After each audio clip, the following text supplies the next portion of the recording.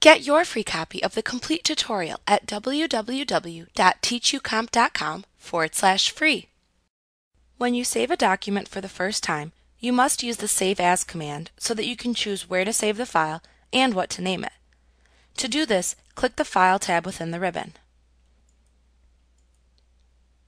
Then click the Save As command in the command panel shown at the left side of the Backstage view. To the right side of the command panel, under the Places section, you will see the places that are available for you to save the file. These include your SkyDrive folder for Microsoft user accounts and your computer. When you save to your SkyDrive folder, the documents will be saved on an online computer that you can access from any computer as long as you have access to your Microsoft user account. If you select a computer choice, the file will be saved locally on the computer at which you are working. If you are signed into your computer and Microsoft Office 2013 by using a Microsoft user account, then you can click the SkyDrive choice under the Places section to save to your online SkyDrive folders.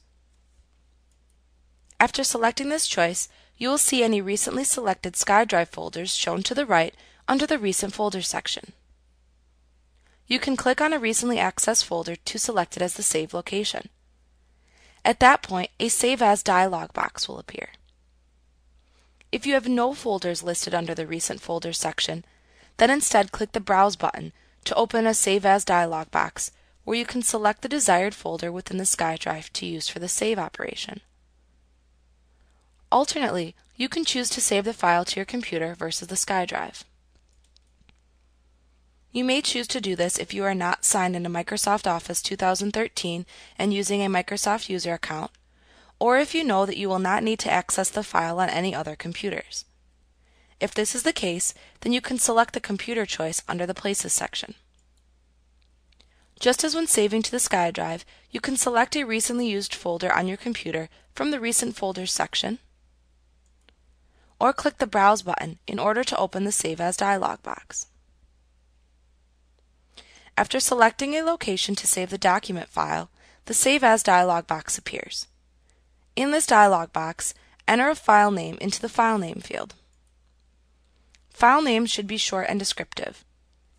Word will not let you use the following symbols in a file name: the colon, the forward slash, the backslash, the greater than and less than signs, the asterisk, double quotes, or the pipe symbol. Give it a name that you will remember, and be sure to remember to which folder you saved it. This latter step is often more crucial. People will often remember what they call a file, but can't remember into which folder they saved it. Once you have entered the file name and noted the save location, click the Save button within the Save As dialog box to finish saving the file. Once you've named the file and saved it, its name will appear in the title bar.